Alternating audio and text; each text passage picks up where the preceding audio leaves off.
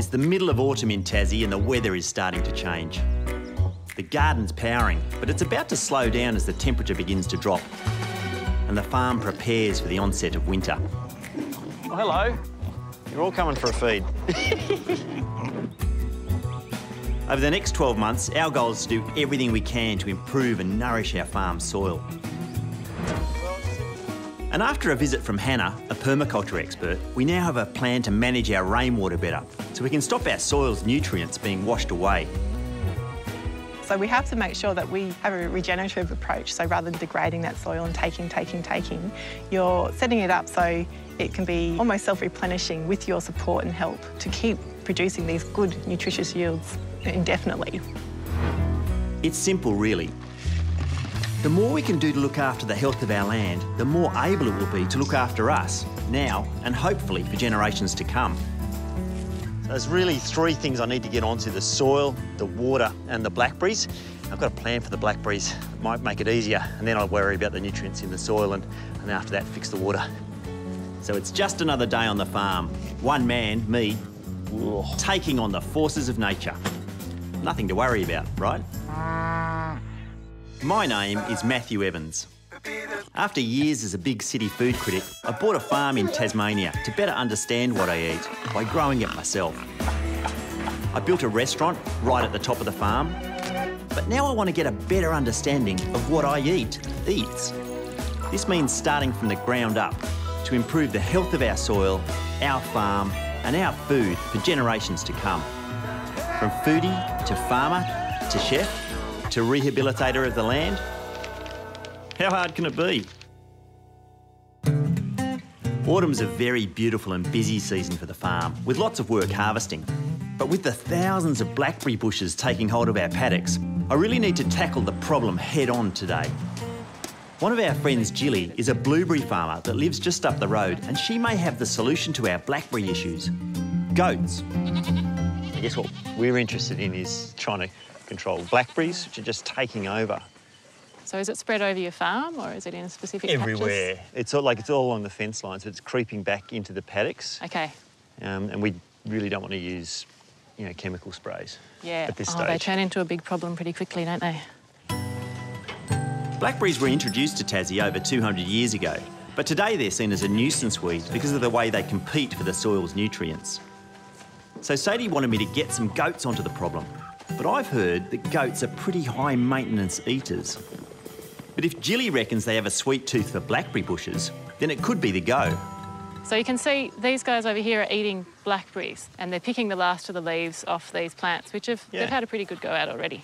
They don't let them seed, they'll eat all the fruit. I thought we'd have to look at getting goats, maybe, slash and then get, put something on that are going to eat the young leaves. Yep. But they seem to eat old leaves any time of year. Yep. Blackberry leaves are actually a bit of a herb for goats. They're high in tannin and they're high in other nutrient, which helps them with their parasite burden. Right. So it's actually really good for them, and we've almost got to the stage where we don't mind having the blackberries in the paddocks because it creates good food over a longer season than what we've got some of the other fodder for them. Wow, this sounds too good to be true. Not only are the goats going to be good for the blackberries, but the blackberries are going to be good for the goats. If we were to get into goats, what would we need to know? They need to be on enough food that they just stay a healthy, happy animal. They can be a bit more prone to parasites than some other farm animals, so you need to keep an eye on that. They need good shelter, they need good fences, they need their feet to be trimmed a couple of times a year. Well, they sound pretty good. Yeah. So far, so good. But I'm sure that innocent Tassie smile on Jilly's face is hiding something. I wonder if there are any downsides. If you don't mind them getting into your garden every now and again. I definitely don't want them in the garden. Nadia would kill me if they got into the garden. She would, yeah. That's for sure. They've done a pretty good job here, but if they're so good, why are you getting rid of them? Well, they do take quite a bit of work to maintain, to keep a healthy, happy herd. I need a lower maintenance solution to my weed problems. I'm going to go for machines next time. Maybe I should have gone with a machine before promising Sadie these goats. But I'm sure Sadie will be a lot happier with a herd of these guys round the place than a herd of lawnmowers. But when it comes to grass maintenance, you can't beat our cows. And autumn and spring are the best times to make butter because grass is green and abundant.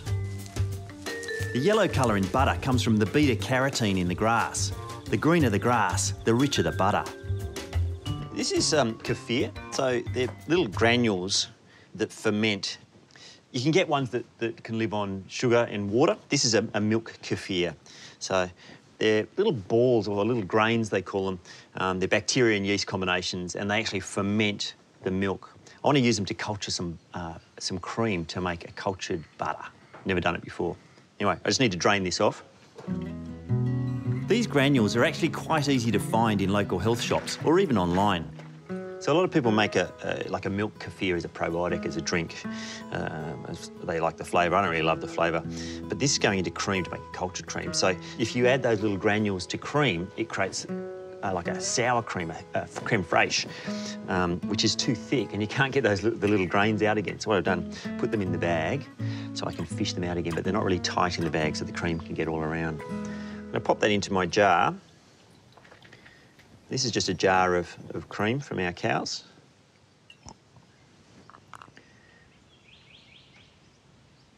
Now, I'm just popping a lid on there just loosely.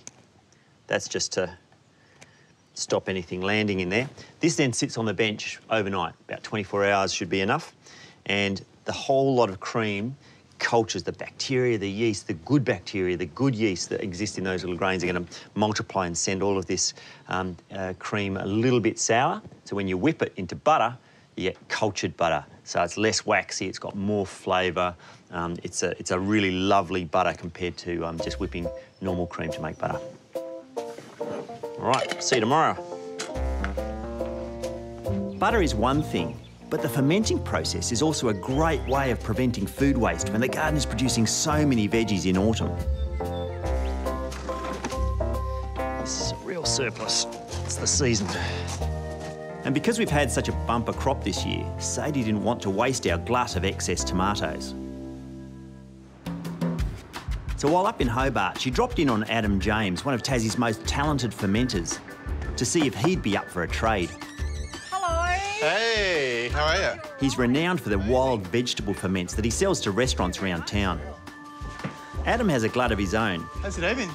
So Sadie is hoping to make a deal for some miso that I need for the kitchen. Wow! Look at your tomatillos. Tomatillo day. Holy just moly. picked these up off Paulette, actually. These are beautiful. 25 kilos. Just going to do a bit of a hot sauce with, some ricottos. Is that what those are called? Yeah, so these are super hot. Oh, cool. So you're going to put the tomatillos, the chilli, the salt, and then ferment that? I'll ferment that, but I'll probably just process them into more of a paste form. Oh, OK. And then just leave them in the crocks like that. And is it kind of more of a pasty? Exactly. Yeah, just to do their thing. So, yeah, it'll end up being like a thick hot sauce. Oh, wow. And so you might hit it with some coriander root or something towards the end. And afterwards, you're not going to ferment the coriander goes in later, because otherwise you'd lose that. Exactly, and it can just more of an aesthetic thing. The colour can kind of brown it all a little. So I like to hit that at the very end, and it keeps its freshness. Yeah. What else are you doing? What have you got going out in those crocks? You want to look at the big guys? I want to look at the big crocks. All right. Adam discovered fermentation in 2013 after he tasted some fermented miso paste on a trip to Japan. And since then, he's been fermenting whatever he can get his hands on. I got 77 kilos of green tomatoes delivered last week. Kilos. Yeah, which was really exciting. So is that just green tomatoes and plus just a little and the starter? And just gooseberry boshi to kind of start that off. Get it going. I'm kind of going to see how it develops, and then I think probably a couple of months down the track I'll decide where it's going to go and what it needs. Like, ultimately, with what I'm doing, you know, there's never a recipe and everything. Yeah. Nothing's ever going to be replicated. Check this guy out. This is ricotta, so they're the same chilies. Whoa. But we've got about 100 litres there. And I've just hit that recently with a whole bunch of turnips and heirloom squash. That's what I can smell is the turnip. Yeah, so it really adds a beautiful depth of flavour by adding vegetables. Like, I'd never use any fillers like, you know, vinegars or sugar or, you know, people use xanthan gum and all these kind of, you know, additives. So for me, it's always straight vegetables, sometimes a little bit of filtered water, but generally it's just the vegetables themselves and then thyme. And that's pureed. What about salt? Is there salt in there? Definitely salt, yeah. But I do it by taste. Like, yeah, I'm not one for sitting there and weighing and measuring. I kind of like to do things instinctively, and generally it kind of works out all right. Kind of works out okay. Yeah. Lots of chili sauces are fermented in one way or another. For instance, Tabasco and Sriracha are fermented to get their unique depth of flavour, as well as preserving them. What can I do to butter? What are you hoping for? Have you got any more miso, like that really beautiful plain miso? The genmai, so like genmai? the soybean-based one, the traditional one? Just the traditional one? Yeah, totally. And then I tasted one of your ferments a friend had that had turnip tops in it, I think. The turnip, yeah, with so it's turnip top with fresh turmeric and spring garlic. Yeah, that sounds like it. It's almost like kind of curry pasty. Yes. Yeah. Yes. Yeah, absolutely. That would be big tub of each of those? Yes, please. Unreal. Yes, please. Now that's what I call a classic Tassie business transaction. Fresh tomatoes for the best miso you'll ever eat.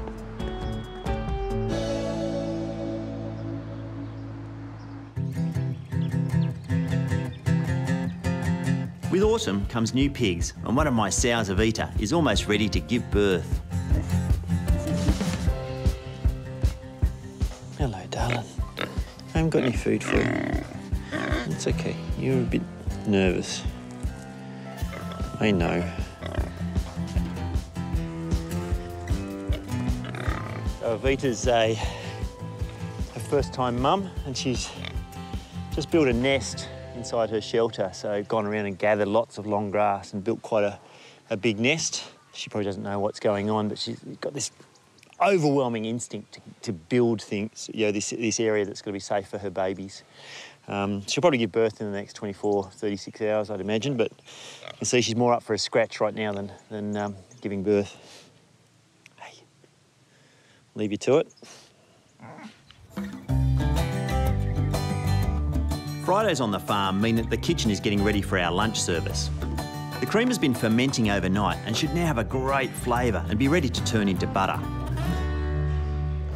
This is the cream that we cultured yesterday with that kefir grains. So it's gone like a sour cream, not as thick as I thought it might be. Whoa. This is the bag full of grains. You can see how it's grown. They've grown a little bit, but then there's also a lot of cream in there now. And I'm going to tip that cream into my butter churn, so it's cultured.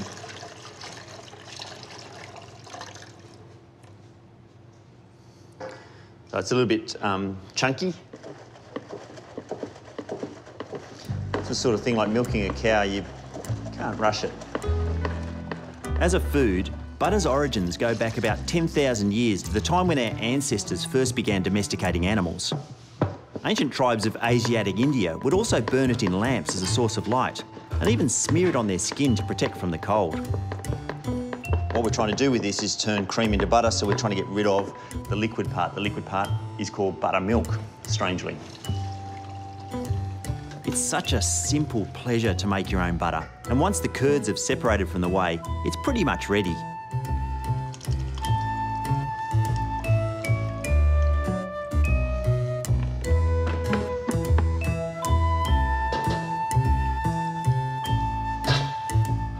The washing process is really complicated in a factory, probably. But what we do, we take water and we put it over that unformed butter, the stuff that looks like ricotta, and that'll wash out a whole bunch more buttermilk. You're only washing it because the buttermilk's going to go off. So if I want to keep the butter for any more than 2-3 days, I need to wash it a bit. The more buttermilk you remove, the longer it should last, but it never lasts long when there's fresh bread around. That liquid's a lot more clear.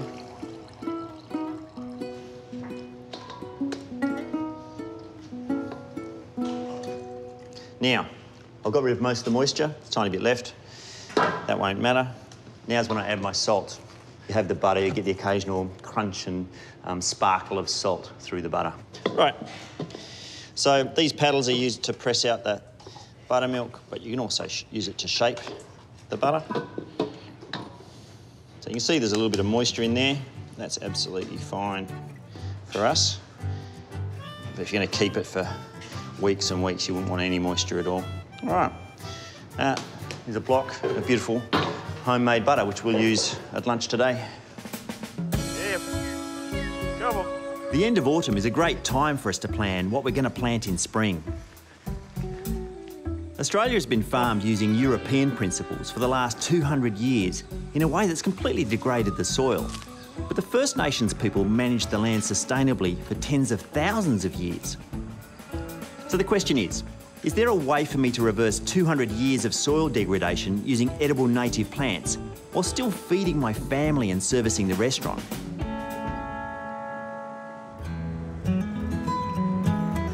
To get a bit of an insight, I'm off to visit local Indigenous expert Chris Scherer, who's something of a guru when it comes to establishing edible native gardens.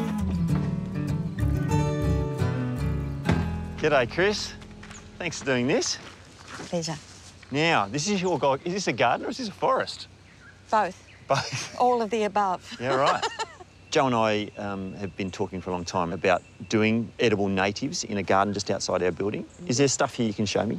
Yes, we've got Kunzia. Yeah? Do you want to show me that? Kunzia ambigua. Yeah. This is it here? We can harvest it straight away. Yeah, right. It's got a really distinctive flavour. Yeah. And it's good for arthritis. Wow, that bit was almost peppery. It's got citrus notes, it's got savoury notes. It'd be fantastic with in a salami or with Yes. over the open side of a prosciutto or something like that. Yes, perfect. Wow, that's delicious. There we go. Can I keep that? You may. This farm is completely different from any I've ever seen. I haven't spotted a recognisable paddock or fence of any kind. I've already got an idea of how I could use Kunzia in the kitchen, and it's only the first plant I've looked at. Chris has 4 acres of garden with countless edible varieties, so it's going to be really hard to make a choice. I wonder if this is something I could do on Fat Pig Farm, a wildlife wonderland of edible native plants. Everywhere I look, there's something in a pot. Yeah. Whoa, what are they? Tasmania lanceolata, bush pepper. Are they different varieties? There are different forms, yes. They can grow right from sea level up to subalpine. So we've got small leaf alpine forms, and then the larger, this is the more common form. How long from if I put a plant in to when I might get seed? Sometimes we can have them flowering in their first year in the pots. Right. Give me some culinary uses that you might. Native pepper ice cream. Yeah, right. We've got a little ice cream machine, but I'll give it a crack. It's good. It's really good. Pepperberry ice cream's something I've always wanted to try and would be great on our summer menu in the restaurant. I wonder what else is here. Oh, this is like a nursery. What are all these things? We've got our small leaf pig face. It's another one of our edible but medicinal plants as well. Right. We've got other That's gorgeous. native violets, so edible flowers. Perfect. Like that sort of stuff. Beautiful in the garden, good in a salad. Yep. How are these going to work in terms of soil structure, soil health? Every plant has got that quality of sort of giving back to the soil. It's bringing all of those microbes, those mycorrhizals. Healing the soil while growing perennial things for the kitchen. Yeah. Which is actually, Yeah. that's ticking 2 boxes straight away. Yeah. And autumn's kicked off, so we should start getting stuff That's in right, soon. yeah, All right. yeah. Well, I better go and prepare the ground. Off you go. Dig those holes. Oh, real? It's so good to see Chris's garden. I guess when I see things in pots in a garden centre or here, I think of the potential, but seeing how her gardens come up, and that shows me the potentials for our edible native garden. It's not just an idea, it's soon going to become reality.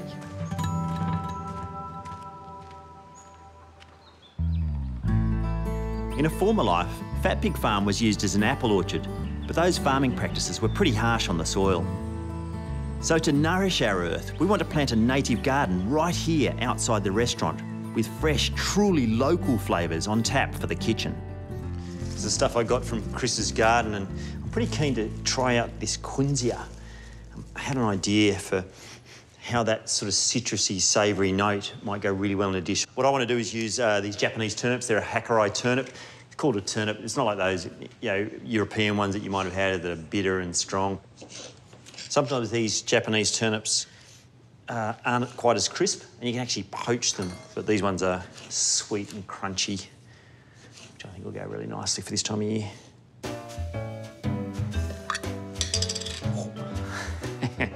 Miso is a fermented rice paste. It can have soybeans in and all sorts of stuff. This one's quite pungent. It's really just rice and vegetables fermented with salts, probably for a year at least, I'd say.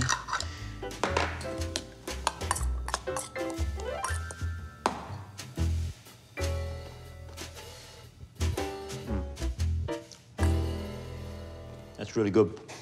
So I'm just going to tip them into a dish. Just finely sliced radish. This is adding pepperiness, which I really like. Now, this stuff. I reckon I've got snagged on this one. I've been bushwalking 1,000 times and didn't know it was edible, or maybe I've just got snagged on other things that look like this. It doesn't look like the most interesting bush in the world, but I've got to say that flavour. Kunzia is used like a herb and has similar qualities to rosemary. And then some salt. The salt it acts like sandpaper. It actually helps it grind in a mortar. Right, and then we just pound it. Smells like the Australian bush. One of them, anyway. It's broken down really quickly, much quicker than I thought it would. I guess it's a reasonably firm herb, so there's not a lot of moisture in there. And this lovely green powder. Wow. Now, to finish my dish, a sprinkle of this kunzia. Remarkably elegant and pretty thing, which I don't normally do, but there you go. Planting a garden of native edibles like kunzia will bring a whole new palette of flavours to the restaurant and actually nourish our soils at the same time. I think that's a pretty elegant method of land management. And every bit as sophisticated will be how our new goats will manage our blackberry infestation. And now that I'm committed, there are a few things I need to get done before they arrive. So, goats are due tomorrow. These are the blackberries that I want them to eat. But with the weather closing in, it's getting colder. I need to set up a shelter for them. I reckon I might use that shed there. Our farmhand Phil has already got a start on the shed. So between the two of us, I'm sure we can come up with a plush hotel for our goats. You think we might be tempting fate a bit, Matthew? What's that? With the goats over there and the hay over here. Yeah, could a bit. It worries me, but I can't get this hay to anywhere else. We need somewhere warm for the goats to protect themselves, but the only place that I have is the hay shed. I hope they really love blackberries, because if they get into my hay, there's going to be trouble. We're pulling out all the stops on this 5-star accommodation, not one expense spared. You ever had goats? No. What you know about them, do you reckon they can climb? Definitely.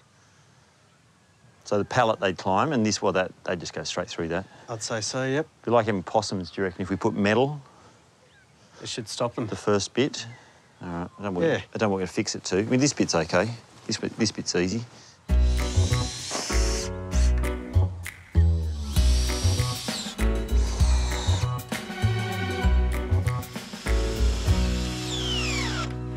Seriously, are they going to jump up here? We're not buying mountain goats. No, that's right. Is that undoing? So the only thing they want to do is rub against it. They can't climb. Pretty tough. I can reach at least 6 hay bales. Very good. Should do the job. Yeah. So that's the shelter. So rather than build a whole new shelter, because the winds here are phenomenal, I'd have to probably concrete it into the ground, use this one. So I've got hay ready to feed them. I'll move these pallets out of the way. They can use the old hay for bedding. It's lovely and sheltered in here, and then they've got this absolute smorgasbord of blackberries to eat right outside their front door. We're only halfway through autumn, but I feel like things are starting to come together. We've got goats on the way, the soil tests are in, so fingers crossed, our master plan for fixing up the farm might even work. There we go. Come and have a look at this. Even better. This is our garden, so it's 2 acres. So the blackwoods will actually give nitrogen to the soil.